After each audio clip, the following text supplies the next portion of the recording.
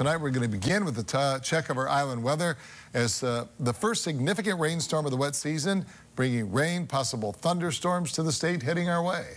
A flash flood watch for both Oahu and Kauai will remain in effect from tomorrow morning through Thursday. For more on those stormy conditions, here's Justin Cruz.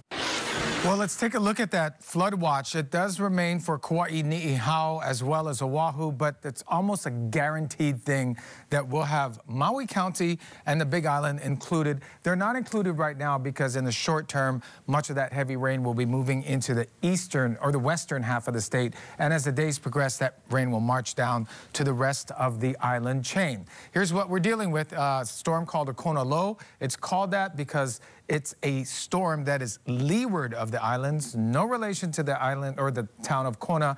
It's also a slow-moving storm, at times stationary, and it pulls in heavy rain from the south. This is what I'm talking about. As it approaches the islands, it grabs all that tropical moisture and brings it and drapes it right across the islands. It takes days sometimes for these storms to kind of wash out and move away, and that's exactly what we're expecting now. I'm going to show you the same slide, but without the arrows so you can see just the rain. And this is just an approximation, okay? There could be times where certain islands may see heavy rain, but there's no rain in other parts of the state. It's going to be kind of one of these situations where you're kind of throwing darts, and wherever the dart lands, you're going to see the heavy rain.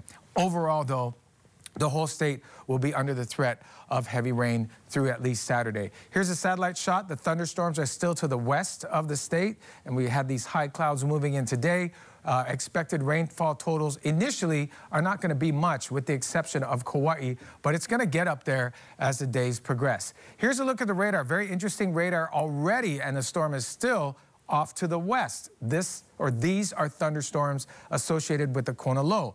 This is what we're going to see eventually. And even tonight over Windward, Oahu, there was some heavy rain. Now, this is all offshore, but this is thunderstorm level heavy rain. So the conditions are already becoming more and more unstable. Heavy rain at times statewide Tuesday to Saturday. Slight chance of thunderstorms. Some of those thunderstorms may produce hail, and winds are southerly starting tomorrow. Not strong winds, but winds near thunderstorms could be gusty due to downdrafts.